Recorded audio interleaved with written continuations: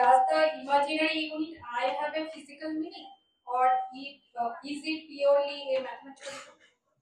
Actually, it does sometimes have a physical meaning, mostly in quantum mechanics. We define something called the wave function, which can have both a real and a complex part.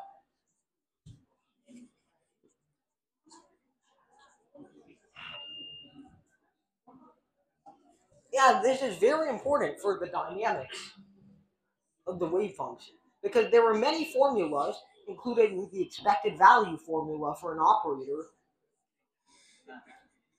that require the use of the complex conjugate, which simply doesn't exist in the real numbers.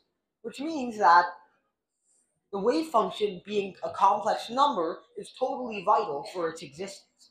And of course, quantum mechanics directly translates this wave function to the probability of some object being found in a region. So if we want to find the probability of an object being in a volume V, what we do is we take the complex magnitude, also known as the modulus, of the psi right over here.